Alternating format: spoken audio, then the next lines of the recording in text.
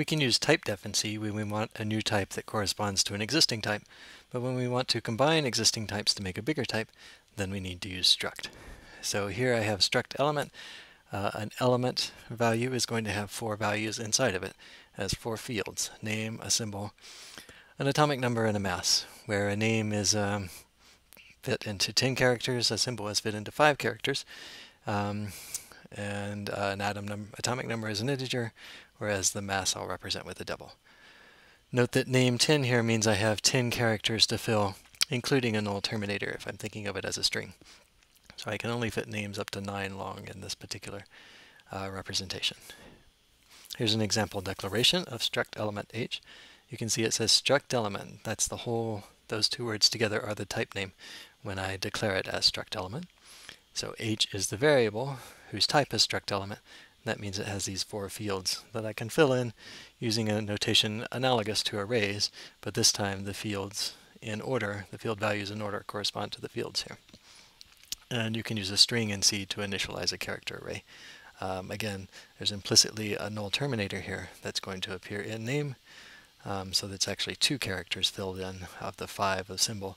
The other 3 are left as unspecified, or if this is at the top level, then 0.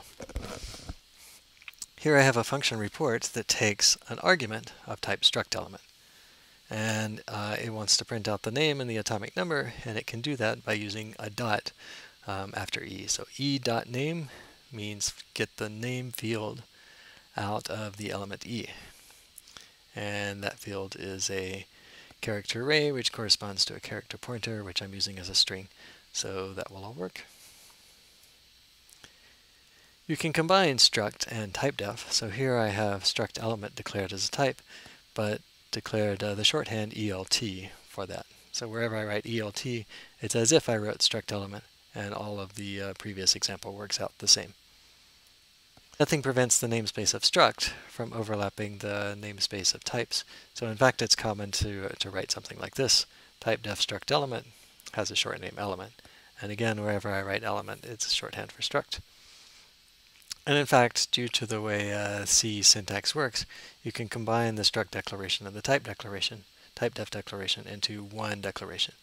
It says, here's a struct element type written inline, and then it's a type def to make element refer to a shorthand for struct element. So again, this all is equivalent to my original example where I had struct element. One catch is that you can only use element as a shorthand for element after the type def. So if you have a structure type that needs to refer to itself, like if we have a linked list of elements, then I still have to use the long form struct element there. We'll see more examples of a linked list later today.